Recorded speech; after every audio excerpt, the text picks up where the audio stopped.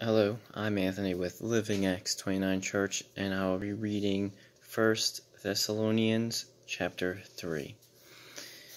So when we could stand it no longer, we thought it best to be left by ourselves in Athens.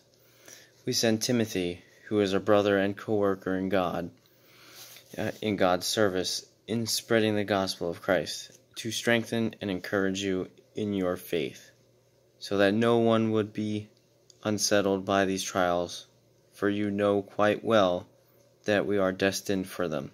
In fact, when we were with you, we kept telling you that we would be persecuted, and it turned out that way, as you well know. For this reason, when I could stand it no longer, I sent to find out about your faith.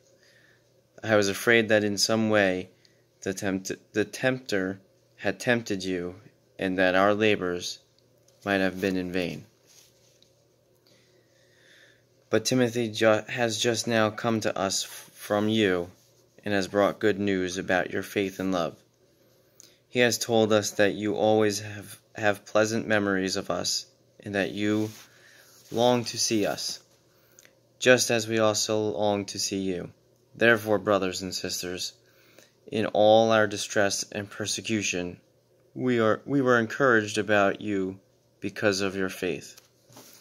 For now we really live, since you are standing firm in the Lord.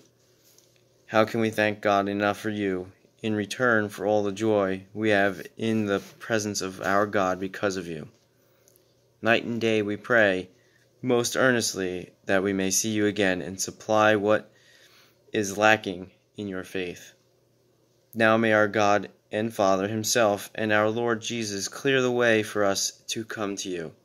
May the Lord make your love increase and overflow for each other and for everyone else, just as ours does for you. May he strengthen your hearts so that you will be blameless and holy in the presence of our God and Father, when our Lord Jesus comes with all his holy ones. Thank you.